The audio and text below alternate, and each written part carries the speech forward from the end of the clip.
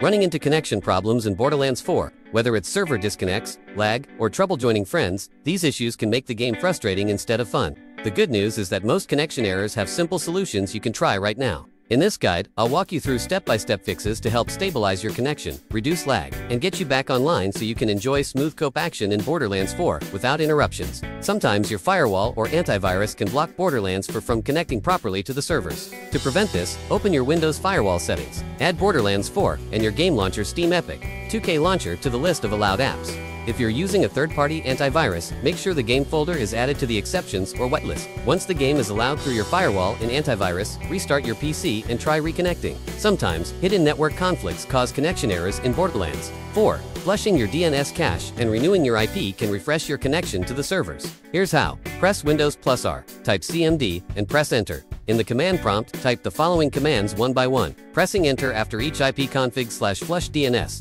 ipconfig release, ipconfig release, ipconfig renew. Once done, restart your PC and router. This clears outdated network data and often resolves stubborn connection issues. If this guide helped, be sure to like and share it so others can fix their connection too. And if you're still running into problems, drop a comment below and I'll do my best to help. Thanks for watching, and I'll see you back in Borderlands 4.